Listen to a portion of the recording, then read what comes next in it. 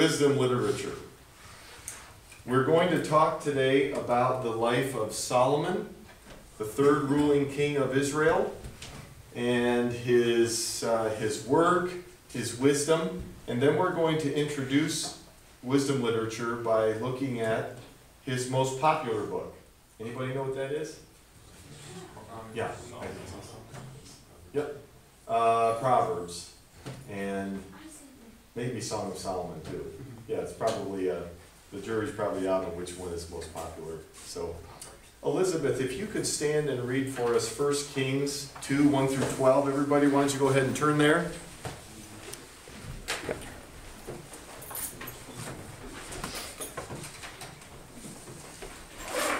First Kings 2, 1 through 12. And what we're looking at here as an introduction to Solomon is the passing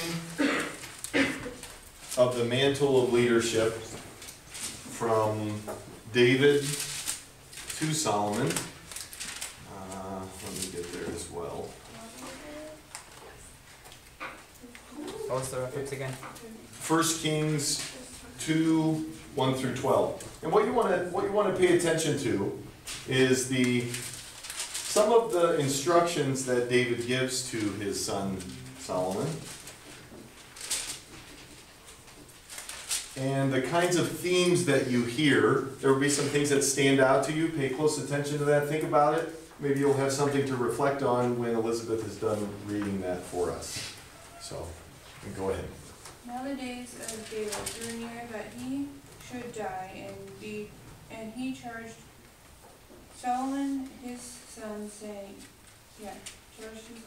Solomon saying, I go the way of the earth. Be strong, therefore I prove myself a man, and keep the charge of the Lord your God, to walk in his ways, to keep his statutes and commandments, and his judgments and his testimonies, as it is written in the law of Moses. Right? Yeah. Mm-hmm. That you may also prosper in all that you do, and wherever you turn. That the Lord may fulfill his word which he has spoken concerning me, saying, if your sons take heed to their way, walk before me in truth with all their heart, and with all their soul. He said, you shall not lack a man on the throne of Israel. Moreover, you know also that what Job, the son of... Just give it your best. Zeruiah. Yeah, Zeruiah. Did to me, and what he did to the two commanders of the armies of Israel, to Ednir, the son of Mir, and Hashem, the son of Jareth, whom he killed, and he shed the blood of war in peacetime, and put the blood of war on his belt that was around his waist, and on his sandals that were on his feet. Therefore, do according to your wisdom, and do not let his gray hair go down to the grave in peace, but show kindness to the son of Barzillai and Gilead. Right? And let them be among those who I fled, and Absalom, your brothers. And see, you have with you Shemaiah, the son of Gera, Benjamin, for Barham, and who cursed me with malicious curses in the day when I met him. Yeah, there's a lot of them. That's fine. Mm-hmm. But he came down to meet him in Jordan, and I I swore to him, the Lord, saying, I will not put you to death with sword. Now therefore, do not behold him guiltless, for you are a wise man, and know to bring his gray hair down to the grave with blood. So David rested with his fathers and was buried in the city of David. The period that David resigned over Israel was 40 years. 7 years he reigned in his horde, and in Jerusalem he resigned 33 years. Then Solomon sat on the throne of his father David, and kingdom was firmly established. Thank you. So, when we introduce Solomon's life, we have the words from his father, the great king of Israel, David. What do you notice about the situation that Solomon was coming into? Anyone? What was your sense of the environment that Solomon had to sit on the throne? Was everything all straightened out for him? No, why not? They tried putting another person as king. That also happened. Yep. There had been a very recent situation with one of David's other sons coming on to the being Adonijah, I believe, was put on by Joab and some others. So Joab was the great commander of the armies of David. What does David have to say to Solomon about Joab here? Shed blood during peacetime. Mm-hmm. All those things that Joab did, unlawful assassinations, though they were enemies of David, for the most part, the manner in which he went about their assassination was unlawful. And David rebuked Joab and was angry at him, but he didn't do anything about it at the time. And so Solomon inherits the situation with Joab, and with Adonijah, and with Shimei. You remember Shimei. Who remembers Shimei, what the situation was? Wasn't David fleeing from like Absalom, and then Shimei was like cursing him as they walked along the road or something? Mm-hmm. And I can't remember what David said to him, but something about him about not to kill him with the sword. Yeah. Yeah, part of that is David was keeping his promise to Shimei. Shimei saw David being humiliated. David was fleeing for his life with his company, his family, and all his officials and things. They're fleeing. And Shimei sees them, begins to call down curses on David, taking advantage of his humiliation. And David looked at that as an opportunity to humble himself before God and receive that as a part of what God was doing sovereignly in the situation, putting David out in a rejection of sorts for David's own sin as well. Because remember the promise, or the prophet Nathan in the prophetic word, that there would be division and bloodshed even in his own house, and that the sword would not depart. And so David's son was fulfilling that prophecy, and David was on the run. So Shimei curses him. David looks at it as an opportunity to humble himself before God, but then he says to his son Solomon, you need to take care of that guy. David made a commitment to him, but then that commitment dies when David dies. And so we see here what is really a fitting end for the life of David, where his reign as king and even his build-up to his reign was full of bloodshed and conflict, battles and treachery. And David's life ends with his giving instructions to his son Solomon to take care of all of these problem people, these messes that were left for Solomon. So you have to feel for Solomon here, the situation he has. Solomon wasn't like a mama's boy or something. At least we don't get anything like that from the text. But David did say to him, one of his first words here in his final instructions, 2 Kings 2, show yourself to be a man, which means you're going to have to step up to be the king. So there's something there that Solomon needed to be charged, and then certainly because of the kinds of things that David told him he needed to do. So for Solomon to become king, he had to firmly establish his throne by removing or executing those who had conspired against David or had otherwise undermined his leadership. This included, we just talked about these, the execution of his half-brother Adonijah. And a situation happened after this that Adonijah put himself in the place of being a traitor and brought it on himself. Joab, the commander of David's armies, you remember he ran to the altar and he said, "Kill me here." And so Solomon's guard went in and killed him at the altar. We have Shimei, who had cursed David during his humiliation.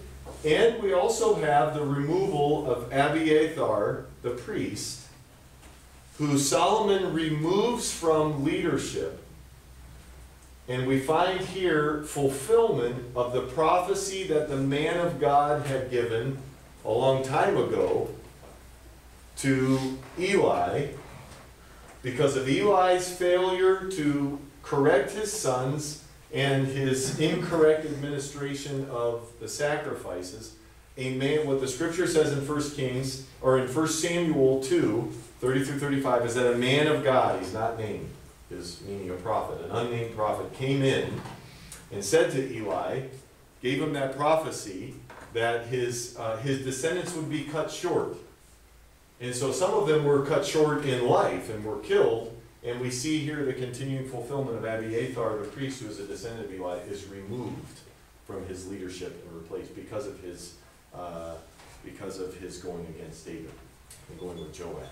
So we see here the continuing working of God through the circumstances, though some would have been unaware of that.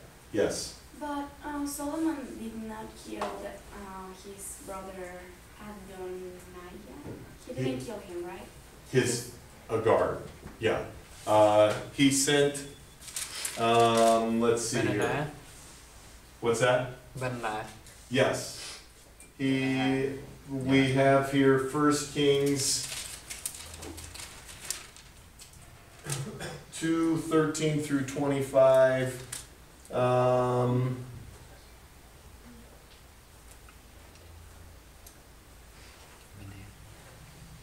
Benaiah, I'm just trying to find his name here in the passage. If Adonijah does not pay with his life for this request. Yep, it's verse 25, 2:25. King Solomon sent Benaiah, son of Jehoiada, and he struck down Adonijah and he died. Yep. Sorry. Oh no, that's okay. So it wasn't by the hand of Solomon, it was by the word, it was Solomon as king, but he gave the orders to his guard, Benaiah. Yep. Okay. We also find that Solomon was gifted with great wisdom. Gifted by God with great wisdom. His wisdom led to his writing of the book of Proverbs and Ecclesiastes and the Song of Solomon.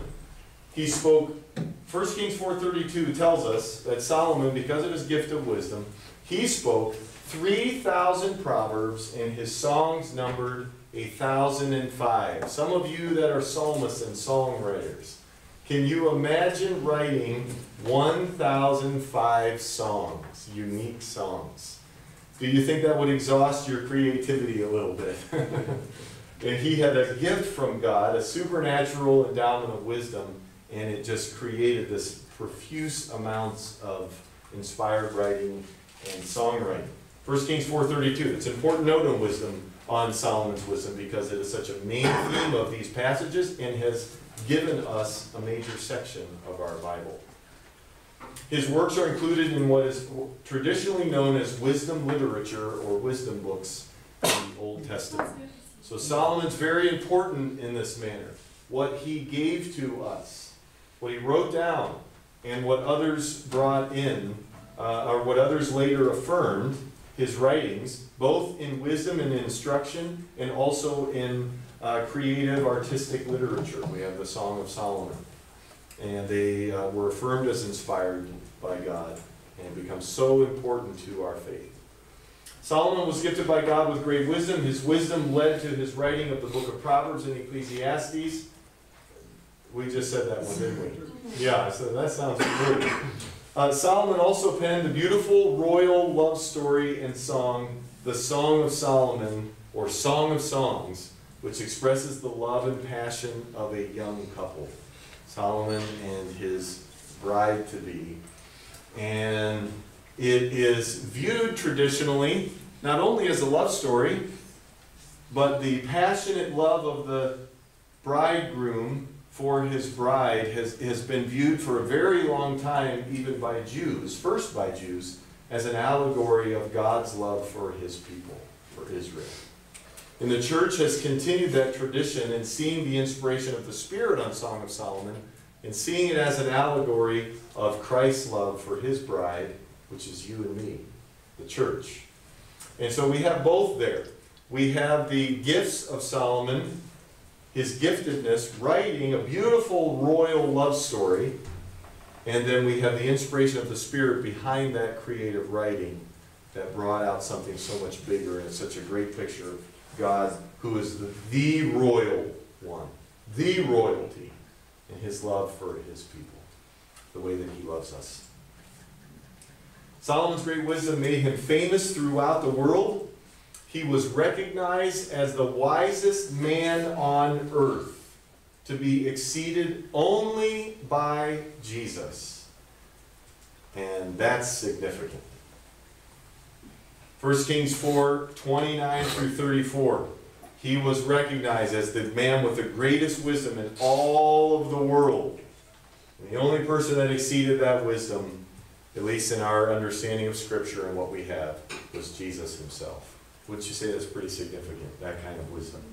And being the wisest man on earth in the people of Israel and as the king of Israel surely is reason for our forefathers to look at his writings and say, we see the mark of the Spirit there, when their king was looked at as the wisest man in the whole entire world. And there were a lot of wise people in the world then who were famous for that. Solomon's greatest contribution to the people of Israel was the great temple of the Lord, at least in their time. The temple of the Lord. Recorded in 1 Kings 5 and 6, chapters 5 and 6, as well as 2 Chronicles 2 and 7. And again, you will find in 2 Chronicles, in the book of Chronicles, you will find a lot of mirroring of what is in Kings, with some more detail on some of the specifics of the temple and everything in Chronicles. We'll be majoring on the account in Kings during our class time. We want to look at some of Solomon's wisdom, the great wisdom of Solomon on display, and I would like to have someone read for us 1 Kings 3, 16 through 28. Once you're there, okay? Can I? As soon as you're there, go ahead and read that. 1 Kings 3, 16 through 28. Now 2 prostitutes came to the king and stood before him. One of them said, "My lord, this woman and I live in the same house. I had a baby while she was there with me. The third day after my child was born, this woman also had a baby. We were alone. There was no one in the house but the two of us. During the night, this woman's son died because she lay on him. She got up in the middle of the night and took my son from my side while I, your servant, was asleep. She put him by her breast and put her dead son by my breast. The next morning, I got up to nurse my son, and he was dead. But when I looked at him closely in the morning light, I saw that it wasn't the son I had born." The other woman said, "No, the living one is my son, the dead one is yours." But the first one insisted, "No, the dead one is yours, the living one is mine." And so they argued before the king. The king said, "This one says, 'My son is alive and your son is dead,' while the other one says, 'No, your son is dead and mine is alive.'" The king said, "Bring me a sword." So they brought a sword for the king. He gave an order, "Cut the living child in two and give half to one and half to the other." The woman whose son was alive was filled with compassion for her son and said to the king, "Please, my lord, give her the living baby. Don't kill him." But the other said, "Neither I nor you shall have him. Cut him in two." Then the king gave this ruling, "Give the living baby to the first woman. Do not kill him. She is his mother." When all Israel heard the verdict the king had given, they held the king in awe, because they saw that he had wisdom from God to administer justice. Thank you. So we get some additional information to what it was like for Solomon. We had people coming to Solomon from outside of the people of Israel. We had two prostitutes who had a dispute that would not have been freely going about their life as prostitutes, as Israelites. And so we know that people, obviously, so we know that people are coming in from the outside because Solomon's wisdom was so great that he was being sought out by other peoples of other cultures and customs and faith. Yes? Do you think if actually left to the situation, he would have had the baby cut in half? For real? Or was it just... I thought about that, Melody, while I was reviewing this material yesterday and just thinking on it and just getting the sense of what was happening here. I don't know. What we do know is that they thought he was going to, which tells us that the king's word was so authoritative. We can tell the reaction, the emotional reaction tells us that they took that as being dead serious and literal. That as a king, he really didn't care about the situation. He wanted them out of the court. And in his eyes, it was petty over some baby with two prostitutes from the outside of the people of Israel. Just get this out of my court. Just cut the kid and make these ladies shut up. In their minds, that's how he was giving up an order. And they took that as dead serious. So, but whether he would have done that or not, I don't know. I don't think so, because of where Solomon was at this time, walking after the Lord and walking in his wisdom. I don't think that he would have done that to a child. So that's just me, though. Yeah. This person he told to do that, because he didn't obviously do it himself, would have taken it as serious, and that's what all that mattered. Yeah. That, yeah, he told somebody to do it, and the person Oh yeah. would have Oh done yeah. it. He would have said, stop. Right. Sure. That's right, Daniel. The guard would not have hesitated. No. No. He would have. All he would have needed was, once he got his sword, he would have just waited for whatever the okay signal was, and he would have run that child right, would have sliced that kid right in half. Yep. And so, but he didn't have to. So, Jacob. Couldn't anyone, like any parent, think that no one would want their child to die? I don't see it as exceptional for Solomon to think, oh, the woman that wants the kid to live is the real mother. Any parent, anyone would see that someone wants the child to live as the real mother. It's logical. It's not really a display of wisdom. Mm-hmm. It's wise to think of that idea to Yeah. figure out which one would say. Here- To kill the kid? That's not really wise. No, it's what he did here. He charged by seeing when I thought this through, I'm thinking, what did Solomon do here? His order emotionally charged the atmosphere. He created an explosion of emotion all at once. People didn't think he was going to. He's the king and he's known for his wisdom. They thought he was going to do one of these moments, right? And just start listening. So everybody's kind of getting in a mode to see, let's see how he figures this out. And he says, cut the child in two. Shock. Total shock, everybody in the court. And there wasn't time to, he's the king. And in their minds, once he said that, it was done. So they're thinking they're seeing a display of brutality in a king who's using his power to just get, I have other things to do today. So he created a moment of shock. But he drew deeply on the compassion of the real mother. So he took a risk. He's taking a risk here. Yeah. He didn't know what was going to happen, but see, that's where he was compelled by the Spirit and the wisdom he had put in him. I don't think that God prophetically spoke to him at that moment in the sense of saying, say this, like he was a prophet, but the gift of wisdom and his conscience spoke to his own mind and understanding, and there came a God-given, shocking contest of the wills and the emotions of these two Yeah, women. I think the woman whose child it wasn't would have to be incredibly stupid to go apart from her ruse and say, yeah, kill my kid. Right. I mean, that. Yeah, and even more so, in the culture, men and women, we think we didn't understand each other now. For Solomon to connect deeply like that, I shouldn't say that there was that we understand that men and women understand each other more now than they did then. That's ignorant to say that. But for the king and his power and his dealing with so many people, to be so connected to that moment of what it is to be a woman and a mother, and just pretty incredible.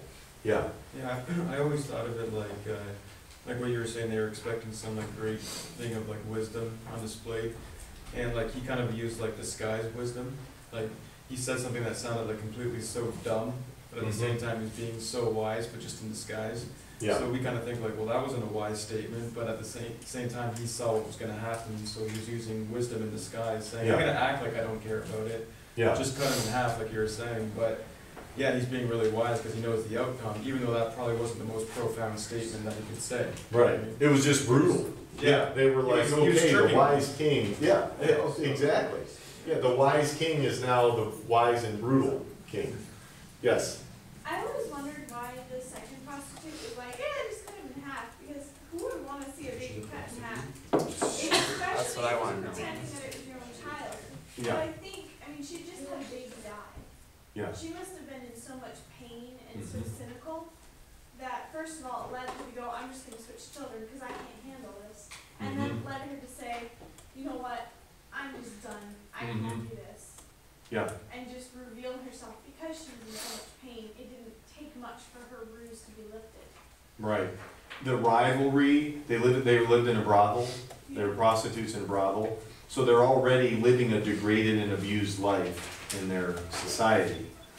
And they're already down low on themselves and their sense of who they are, and that's just normal to them. They don't sit there and think therapeutic thoughts like that. They're just miserable, desperate people. And so she just lost a child, empty, broken, grieving, angry, jealous, all of those things. And that's what Solomon's word did, is he drew that out in an instant. It brought all of it screaming to the surface.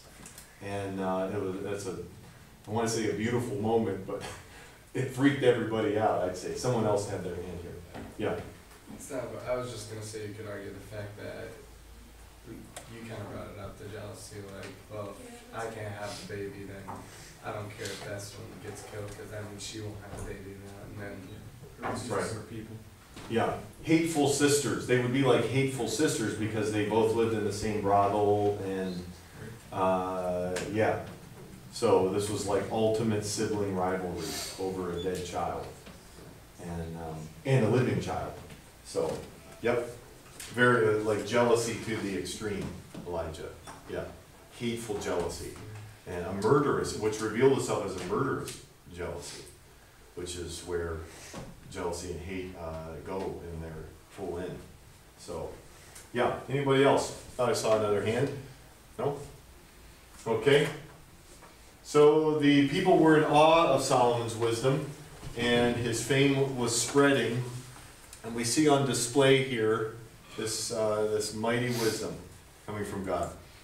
Solomon's wisdom from God guided his life and work all the way, this is important here, all the way through the building of the temple of the Lord.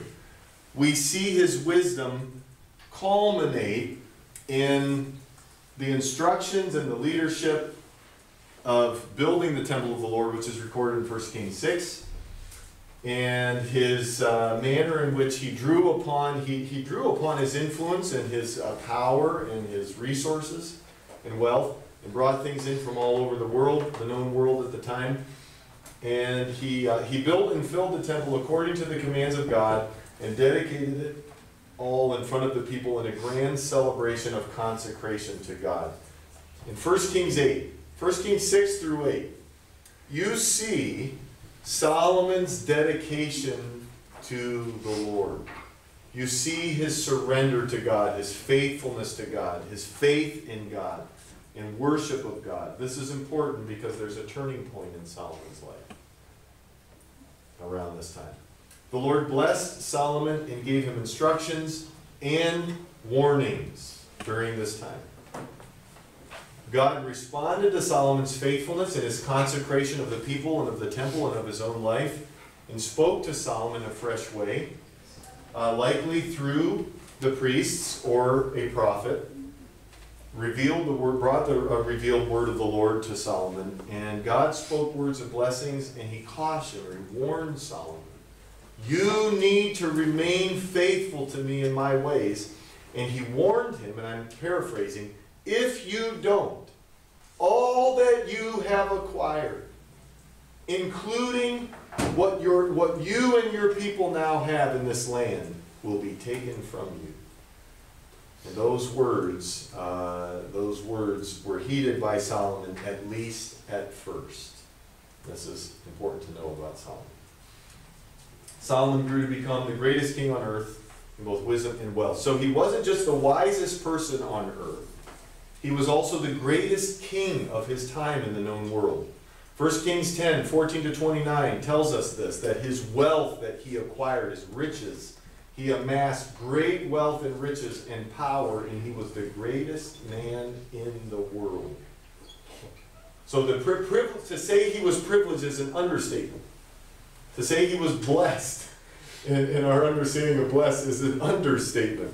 He was put at the top of the world in his day. Truly, in every sense of the word, Solomon was there. Then we come to the downfall of Solomon. Are you starting to tire of hearing of these outcomes of the kings of Israel, or of the certain important ones in Scripture? Sometimes we get to these parts and we say, oh no, do we have to go through this again? And there's so much for us to learn when we think about their error and what happened and what set them up for these things to occur in their lives. And we gain so much. Solomon's wealth and power made way for a life of ease and pleasure seeking. And that also is an extreme understatement of Solomon's situation. And Solomon writes openly, transparently about this in Ecclesiastes. He tells the story of what he did with his wealth and power and privilege. He got everything he wanted. We'll look at this on Thursday. Whatever he wanted, whatever impulse he had, he could get it. The word buy wasn't even a consideration. The cost of something didn't matter to Solomon. Those things, the idea of having to spend or having a cost for something that he wanted as a possession, that kind of way we deal with things on a regular basis, that wasn't a norm for him. Whatever he wanted, he got, and he got it all. Lands, houses, gardens, properties, women, he got it all. Ease and pleasure seeking. Solomon became self-oriented and allowed a lack of integrity to slowly destroy him. 1 Kings 6:38 tells us that Solomon spent, here's our first sign that something is wrong here. He spent 7 years building the temple of the Lord. That's a long time.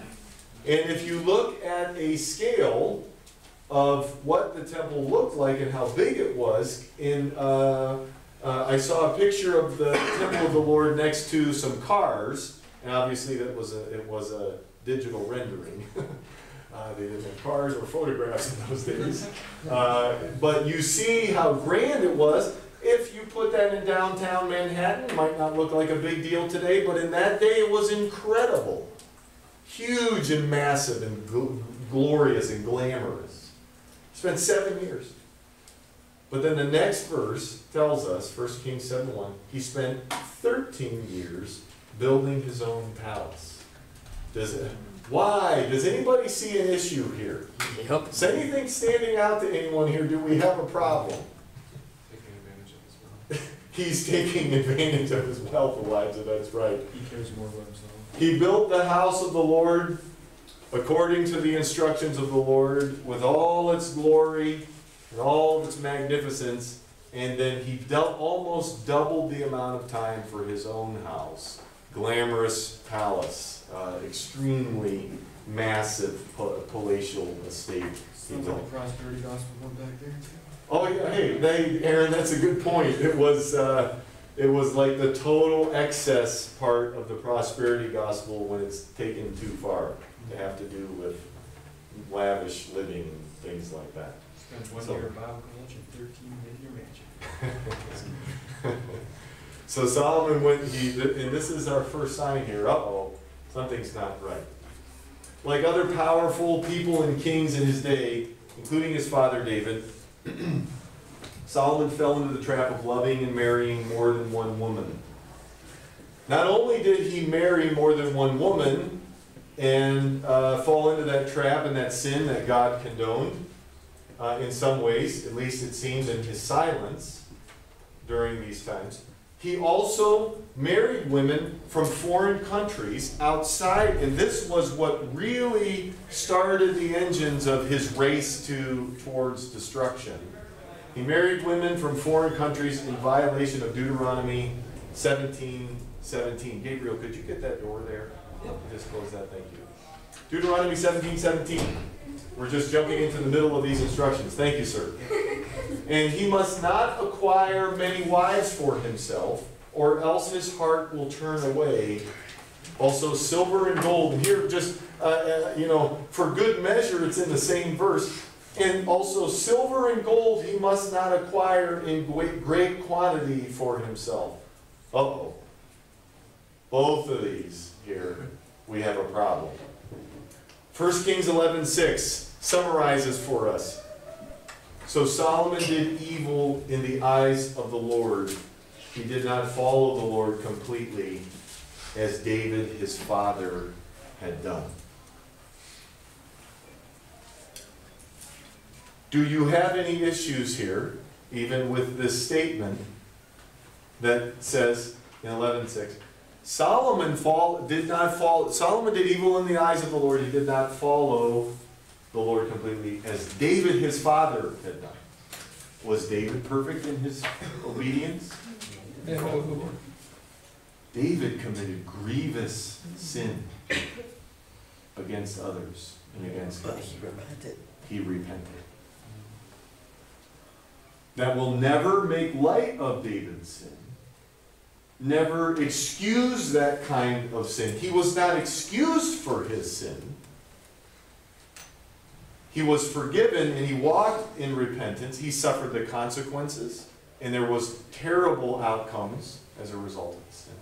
But he repented and he walked in a restored relationship with God. He did not part from the worship of the Lord and his faith in the Lord, though he sinned. Solomon, in his sin, also turned away from the Lord and began to follow the detestable gods of the Canaanites. There's a big difference there. Melody. Do you think God did all that on purpose to test Solomon, to see if he would turn back and repent? Melody, that is such a great analytical question of this situation because it brings up part of the issues that we can get stuck on and say, wait a second. Didn't God reveal to Solomon in a dream? Because you have asked for wisdom earlier. Because, Solomon, you have asked for wisdom, and you did not ask for wealth and power and riches and all of those things, I will give you wisdom and I will give you the wealth and the power that you didn't ask for. And so we find something here that makes us say, wait a minute. God blessed Solomon with all of this wealth and power. But it's what Solomon did with it. So, but we do see, Melody, that God took the risk on Solomon. When, in your words, did he do it on purpose? He at least took the risk of lavishly blessing Solomon, giving him access to all that his eyes and his hands wanted. Solomon took that too far and began to abandon the ways of the Lord with his freedom and his ease. So that's where we have the issue, that God allowed that, and even you could say made an opening for that to occur, and Solomon, of his own will and doing, I would say, went too far. So, yeah, it's a great question. I see you're thinking deeply here and connecting with the text. So you are. It's good. Yeah. Good. So we say, wait a minute here. Doesn't God have something to do in this situation? Where was God during all this? He was there. He was with Solomon. He was with Solomon when he was amassing all of his wealth and power. And it was a fulfillment of his promise to Solomon. And yet Solomon began to abandon the Lord. And so that speaks to us about the freedoms that we have and the risk that God will take on us when we are being blessed. So glad you brought that up. Yeah. Weren't there like things that Solomon had to hold to keep his wisdom? Were there, or did God give it to him? Just give it to him? I know he gave it to him, but were there things he had to like follow up or do in order to, I don't know, keep that wisdom? I would say so, Elijah, that he would have heard the reading of the law and would have read that, would have been in the law. And he was walking, up until this time, he was walking, as far as we know and all that we see, in the way that he consecrated the temple and himself and the people. He was walking in relationship with God. He was walking as a spiritual leader of the people, the king, and one of the spiritual leaders. And so he was surrendered, he was committed to God. And I would say that kept the flow going. Yeah. He would have been in the word of the law, and he was in worship, he was walking a life as a worshiper of God. So I would say, yeah, that he needed to be faithful to keep that flow there. So do you think these things would have hindered him? Hindered his wisdom? They certainly did eventually, but it wasn't removed from him entirely, because Ecclesiastes reveals to us that he came back to his senses, at least to some degree. And he saw some of the error of his way, of abandoning the Lord, and fulfilling all of the pleasures that just he felt impulses for. So that gift from God was still there with him. Let's see, if he had stayed, I would say, Elijah, that if he had stayed in right relationship with the Lord, God would have given him wisdom, that same retrospective wisdom earlier, to say, I am doing too much with my freedoms. I know certainly nothing like Solomon, but I know, I haven't talked to him in at least 10 years now, so I didn't know him as a close friend. But I met and spent a little bit of time with a leading eye surgeon who, I can't say the name because I'm just sharing some of the personal details that he shared with me when I was in his office. The reason I was there, I was going to Virginia. My brother was getting married on this year. And someone made the connection and told me, and this doctor contacted me, and he knew I was in ministry, and so he wanted to bless me with an extremely discounted LASIK eye surgery. And the fact that I had glasses on tells you I did not get the LASIK eye surgery. And he said to me, no, you're not a candidate for LASIK because of the shape of your eyes. You will need the PRK, I think, which is what the Navy SEALs get. And I was like, ooh, I'll take it, you know. And he said, but then he looked at me in the eyes and he said, what are you doing this weekend? And I said, I am reading scripture in my brother's wedding. And he goes, ooh, we can't do it. Because this one, the laser goes directly onto the eye, and he said, you will need to be very heavily medicated for at least 2 days to deal with the pain. And I thought, reading scripture in a wedding under heavy medication, not a good idea, and you can't see. And so, well, you can see, but, and I was already scared about, I wanted to, like, we'll just do one eye, and then a few days later, you know, we'll do the other. So that's why I was in his office, and I had never seen an office like this. I was like, man, this guy is successful. And he's leading eye surgeon, and really, he would be in the top echelon in the world of eye surgeons. And he was a part of our church that was in that area when we had lived there. And so he said, and then he started to open up to me while we were talking before he made the determination that he couldn't do the surgery. He said, you know, there was a time in my life when, and he had lived in a different state, and he of optometry all over his region. He was filling the area with all of these offices for optometry and other doctors under him. And he said there was a time when I was so successful that if in the morning I saw an ad for this new vehicle, he said there was a time when I would see that vehicle and I would just say a word to my secretary, and just because I wanted it, my secretary would go out and would give me that, would buy that vehicle, just because I felt like it. And he said, I was living that way, and I realized that if I did not stop, it would kill me. So, you know, when people talk to you like that, you really listen to those kinds of stories. He told me some other things. And Elijah, what you're saying there, God gave that man wisdom from above before a downfall came.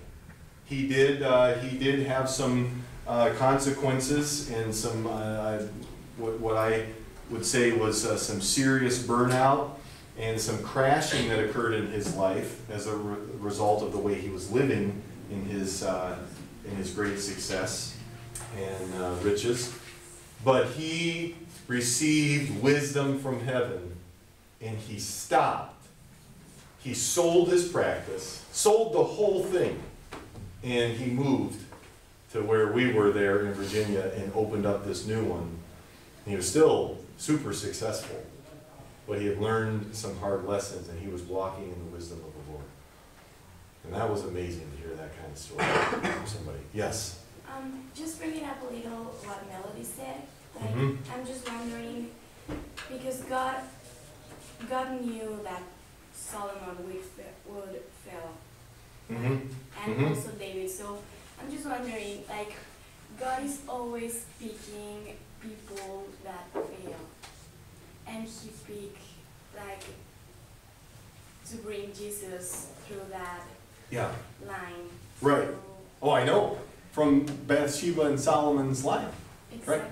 Right. So it's just like, I don't know, it's good. Yeah. He doesn't do things the way that we do. And he clearly is a God of mercy. Mercy and grace and forgiveness. And of judgment and wrath. But the long haul tells us he's a God of mercy. Yeah. And so you're right, though. He picks people who over and over again fall short, and sometimes very seriously. And like Paul said, these lives and these accounts serve as examples to us and as warnings, because he also picked you and me. And we are subject to the same weaknesses. If we begin to acquire wealth and privilege and status, wealth itself isn't bad. Status isn't bad. There's responsibility and influence, and God gives some people very high status. But if we begin to live out of that as a celebrity, you know, and I don't just mean movies people, but celebrities type of behavior and self-assurance in our own circles of influence, we're setting ourselves up for trouble. And history and Scripture and the church tells us God lets it happen. So we want to let this serve as a warning. He's a God of mercy and grace. Let's walk on the side of being surrendered to the Lord and being cautious and walking in His wisdom, so that we can be like Elijah said, staying in the right place, doing the right things in the way that we walk with God, that we're keeping that flow open, we're staying in the flow of God's wisdom. And not being like religious, because sometimes we're like, we want to be perfect, and we're like religious people, and that's not what God wants. Yeah. Walking in holiness instead of legalism is a journey that we all struggle with in different ways because we want to walk in holiness before God, and sometimes we end up being legalistic. And then we're like, oh, I'm just too legalistic. And then we get a little too slippery grace, and we're not walking in holiness enough. And God's with us, and we're in the body of Christ. If we're staying close to other believers, and we have leaders speaking into our lives, and we're humble, and we're teachable, we have teachable spirits, God is going to be faithful to do what James says, to keep us from falling. I'm so glad that that scripture is there. That he is able to keep you from falling. Hallelujah. And we have a better covenant than David and Solomon and the Israelites did. And we have it is better than the old covenant. And he's able to keep us from falling. So we can do the right stuff, Elijah. Yeah. Whew. Yeah, he's able. Okay. Oh boy. Let's see here. The Lord had previously warned Solomon about the dangers that were in front of him. Warnings included avoiding the worship of foreign gods, which would result in God cutting off Israel from the land. So serious, the warnings that he gave, and a rejection of the temple of the Lord. And this is what happened eventually. The Lord began to raise up adversaries against Solomon, and the kingdom soon became divided into the two unfaithful. Look at this parallel here. The two unfaithful northern and southern kingdoms. The kingdom of Israel became divided. His previous wisdom in threatening to cut the child in half, remember the great display of wisdom, became a sad representation of the kingdom being taken from Solomon and cut in two. And the two kingdoms became like the two unfaithful prostitutes standing before him. The parallels. It's amazing. It is amazing what happened. So let's talk about Solomon's real treasure. What was his real treasure? And see, we think about, right, how many times have they remade the movie King Solomon's Mines? When I was looking at some pictures of the temple yesterday, I saw some things about King Solomon's Mines, and I kept seeing all these different actors for the main character. I was like, wait a minute, how many times have they remade this movie? When we think of treasure, we think of Solomon's great riches. And the lore, and the people that want to find that, and stumble, or dig and find it in a cave somewhere. But his real treasure, his riches and power made way for great excess in his life, contributing to his downfall. In the midst of his earthly gain, God had given Solomon a different treasure that would far outlive his other treasures and pleasures. God gave him a gold mine of wisdom, and people continue to find life-changing insights and direction through his writings today. From these rich storehouses of God's grace, we have received the majority of the book of Proverbs. Not all of Proverbs comes from Solomon, most of it does. Ecclesiastes and the Song of Solomon. So very quickly here, 5 minutes we're going to spend on the book of Proverbs today. How many of you have read all the way through Proverbs so far? Yeah. And the rest of you that haven't, great. And by the end of the week, all of you will raise your hand. I do one a day every month. That's all I've gotten through it. Oh, that's great. That's great. When I was your age, right after Elim, right after graduation, I took a position as an assistant pastor in a small church on the Mississippi River in Iowa with the cornfields. It's actually a big town. It was equal to probably about 10 Limas, but it felt like a small country town on the Mississippi River there. And my mom had given me a tape set. There was no CD players in cars, but well, some cars had CD players back then. My mom, I had an old car. She'd give me a tape set of Proverbs, and every day I would, on the way to the office that I had at the church, or wherever I was going, I would leave the house where I was staying, I would pop those Proverbs tapes in there, and I would just let the words of wisdom just wash over me. And there's something about the book of Proverbs and being a young adult that is key to setting your values in the right direction. Your worldly values, worldly wisdom, and being wise about how you order your life with the things that you have to do. Important things like how you approach the things you pursue and income, the way that you behave with people and go about your daily life. It's very practical. There's something about being a young adult in the book of Proverbs that has touched so many people. And I would just I remember listening to those and like, wow, this is so relevant and so applicable. I would encourage you to do that with the book of Proverbs. Proverbs is a collection of wise sayings made mostly by King Solomon, with additional chapters as recordings of sayings from a group of wise men. We've got to cover these things, as well as Gur and King Lemuel. Some small amounts there from them. One of the most important themes of Proverbs is what? The fear of the Lord. Foundation of a wisely lived life, which Solomon himself eventually lost as he wallowed in the pit of his selfish desires and sin. The book of Proverbs sets our values straight, helps us to avoid foolishness, and instructs us to live in light of eternity. You live by the wisdom of Proverbs, you will not be a fool, and you will not live foolishly, and most of the time, you will not do foolish things. You live by the book of Proverbs. Proverbs represents what we call, I put that in quotes, conventional wisdom. Meaning, most of the time, there are principles for most of life. You live according to those instructions and those wisdoms. Most of the time, things will go well for you. They are not prophecies or promises in the sense that universally, every time, if you obey the Lord and walk in His ways, that nothing bad will ever happen to you. Though they may say you walk in the ways of the Lord and you will be protected from harm. That's why we call this conventional wisdom, because it's a principle for life. Most of your life you will avoid many bad things.